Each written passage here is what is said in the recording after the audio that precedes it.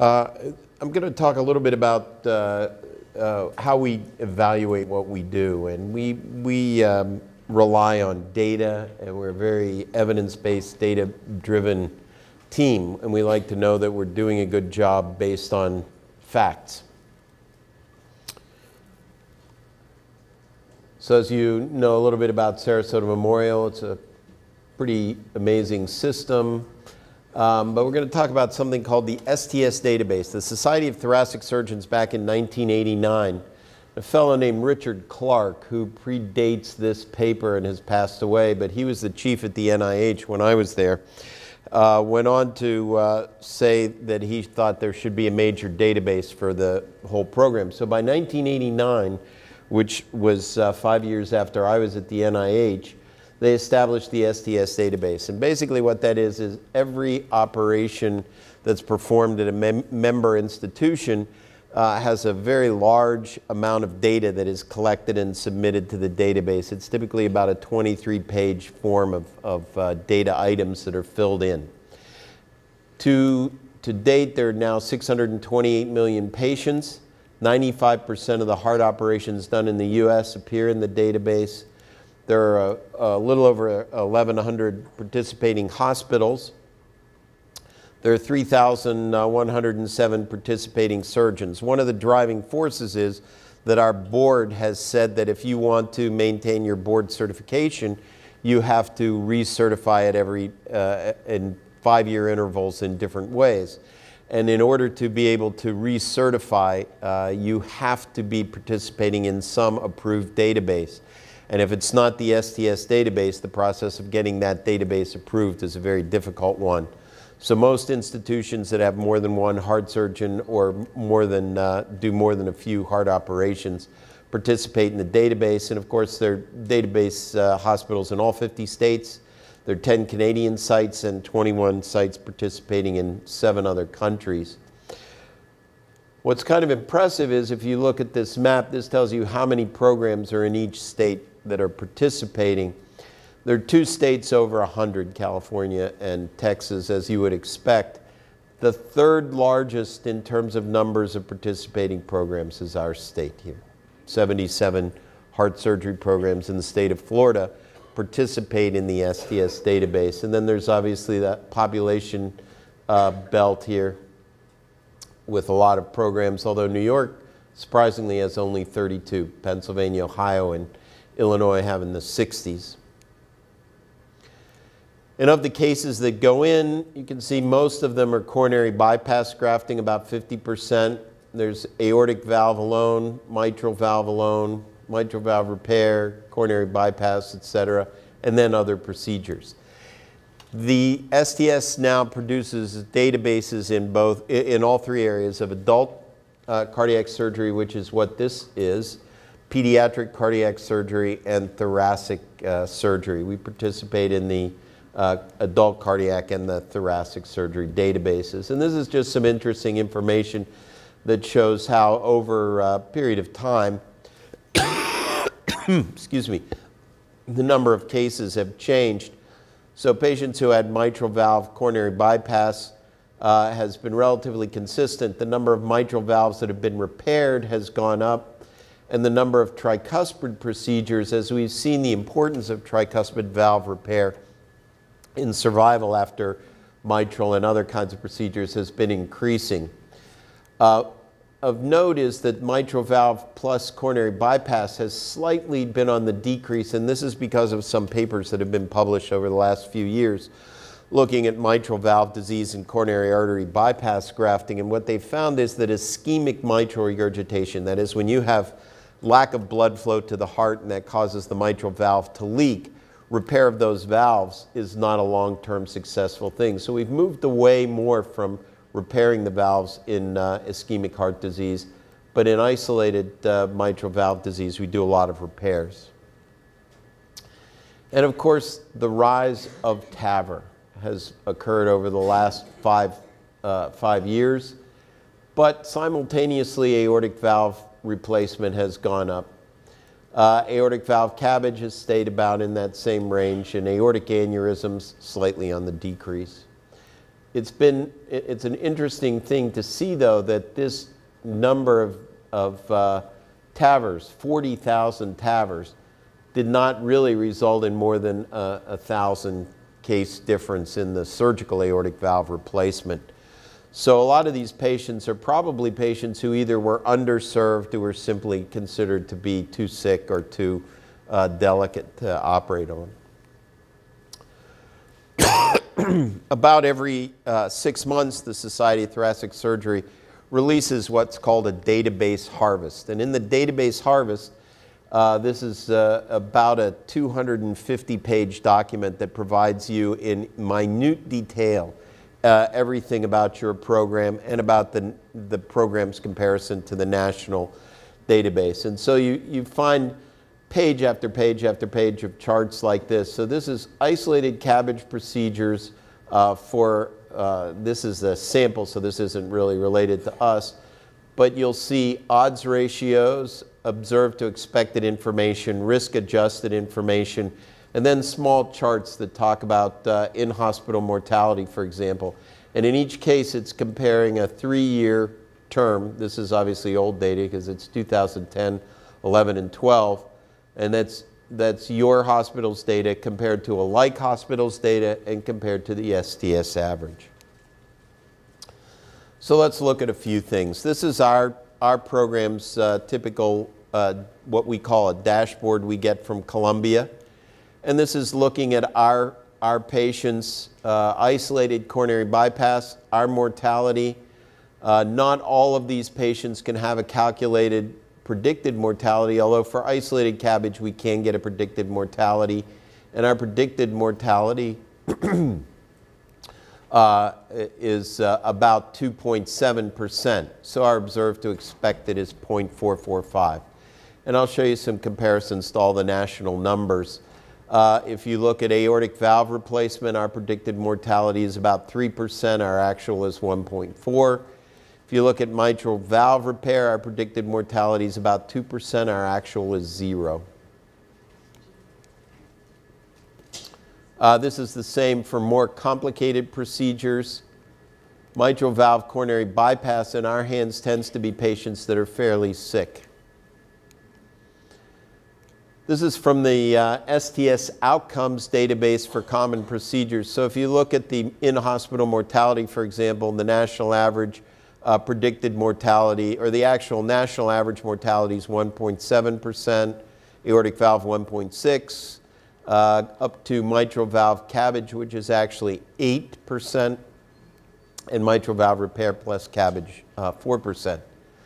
So if we take our data, compare it to the national average and to our predicted, what we find is for coronary artery bypass grafting, the predicted national average mortality is 1.7%. Our predicted mortality is 2.7%, essentially half again as high as the national average, but our average mortality is less than the national average. Again, aortic valve replacement, the national average mortality is 1.6%. Our predicted is 3%, but our actual is less than the national average.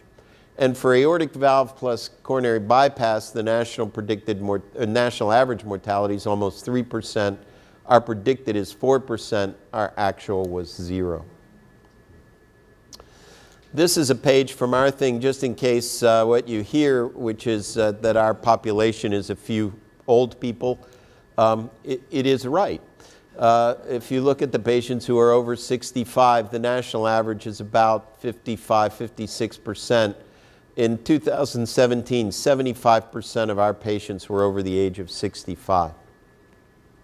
If you look at the patients in our series with chronic lung disease of any type, the national average is about 20%. The STS average is 17%. This is actually our peer average.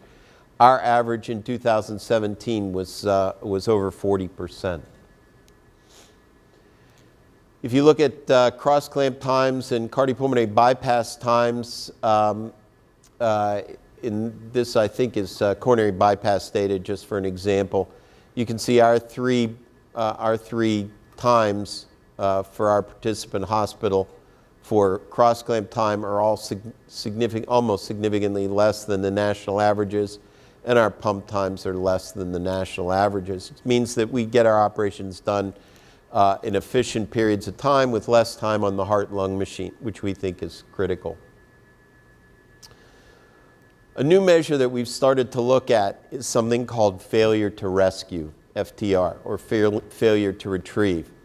And it's a metric that has to do with when we operate on patients and they have a problem, how do we take care of that? Obviously, we'd like to say that every patient that we operate on goes through and has no complications and does well. And we aren't as good at lying as some of the politicians in this country right now.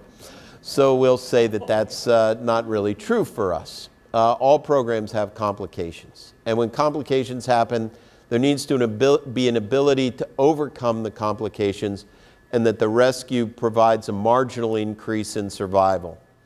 But the interesting thing is are our results good because we don't have complications? And that's been a very interesting thing that people have looked at. And it turns out that the metric of failure to retrieve may be more a metric on the system of care than on the operative procedure or on the operating surgeon, his or herself. Success of good programs depends on bringing patients back from the brink. This is, I think, an amazing program because we had a couple of residents speak to us today very eloquently and did a superb job. But this poor resident did something that's pretty amazing, which is he reviewed 105,000 cases. I think most of this was computer-generated data from the Maryland system of records. But basically what he looked at was patients who had emergency bowel resections. That's a fairly dangerous procedure. It's usually a procedure that involves what we as surgeons call contamination, high risk for infection, things like that. He then divided the hospitals into quintiles by mortality. So there are 5 different mortality rates, from a very low mortality rate to a very high mortality rate. And then he took each of those quintiles and calculated the complication rate for each of those hospitals. And here is the amazing thing. The best hospital had a 1.5% mortality rate. The worst hospital had a 15% mortality rate. But yet when you looked at the complication rate was 33% for the best hospital and 41% for the worst hospital. Almost the same. But the failure to rescue was only 3.4% for the best hospital, whereas it was 33% for the worst hospital. So clearly it's not the complication rate, it's how these places dealt with the complication rate. Same complication rates. How does that correspond to cardiac surgery? Well, it says the success of the top quintiles had to do with the ability to recognize and deal with complications in a timely fashion. That's a quote from the article. A good team is critical to rescuing patients from the complication. Fred Edwards is the director of the database for the STS. Paul Kurlansky is one of the Columbia faculty that support our program and that I talk to and work with all the time. Jeff Jacobs is one of the STS database people who works up at Children's Hospital in St. Petersburg. And they looked at, for the adult database, coronary artery bypass grafting failure to rescue rates. So they selected from the STS database from 2010 to 2014, 604,000 patients in 1,105 centers. Then they broke that down into 78,000 patients who had 1 or more complications, and we look at these complications all the time specifically: stroke, renal failure, reoperation, and prolonged ventilation. And one thing that would seem pretty obvious is if you have this is the number of patients who had no complications, 1 complication, 2, 3, and 4 complications. And the blue bar represents the mortality. So if you have 4 complications, all 4 of those complications, your mortality rate is between 50 and 60%. So the accumulation of complications is a bad thing. They then divided all these centers, like the first place, divided them into 5 cardiac centers were divided into terciles, into 3 centers, highest to lowest by overall mortality. So there were 900 patients that they looked at. The lowest mortality rate for any center was 0 to 1.5%. The highest was 2.3 to 7.9%. The average mortality, 1.1, 1.9, 3.1. The rate of complication, however, this goes from 1 to 2 to 3 roughly as a ratio of mortality, but the complication rate really goes 1, goes 11, 12, 15. The overall average complication rate was 13, but neither the low tercile mortality centers or the high tercile varied greatly. So basically what they're saying is this is a complication rate for doing heart surgery. If you buy in to operating on patients with an open heart surgery program, you're going to have a complication rate somewhere around 12 to 13%. But how those patients do depends on how your center can take care of that. Failure to rescue for the best center was only 6.8%, whereas failure to rescue for the worst center was 13.9%.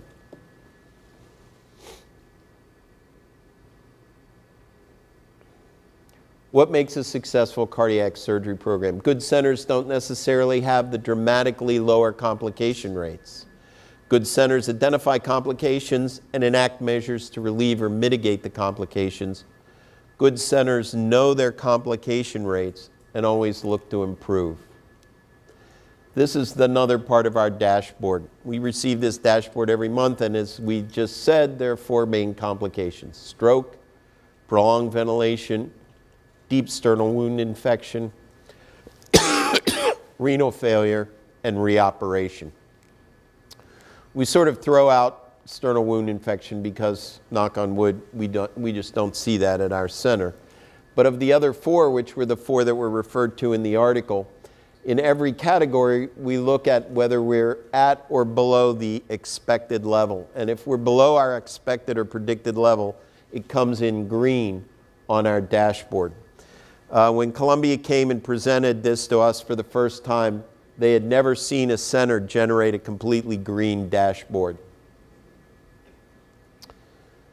Of note, at the bottom is our atrial fibrillation rate. So we see that that's a significant thing that we deal with every day. We do not consider that a complication. That's part of the business. But if you look at, for example, stroke rate for coronary bypass, we had a 0.23% rate of stroke rate. 0 for valve cases, which is rather remarkable. So what really makes a good quality cardiac surgery program? What makes us able to do this?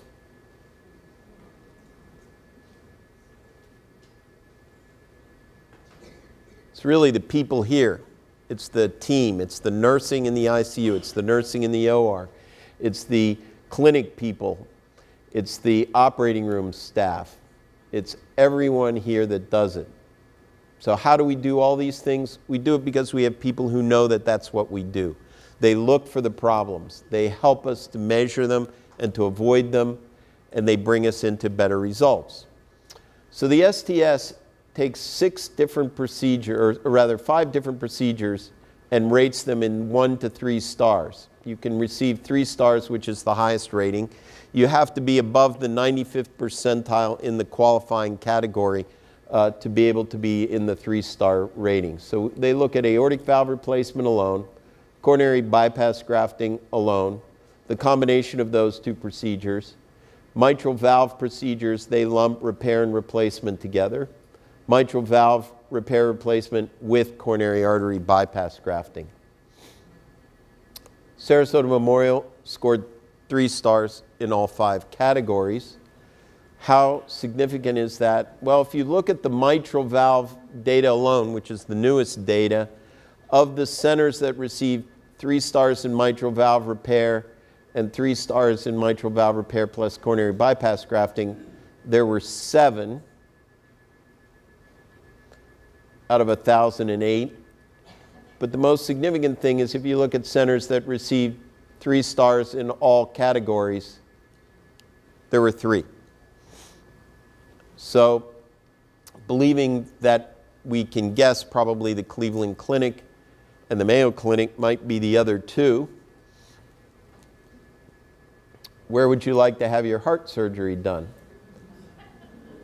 Well, the stars seem pretty much the same, but I think many of you have seen this slide that really tells the difference.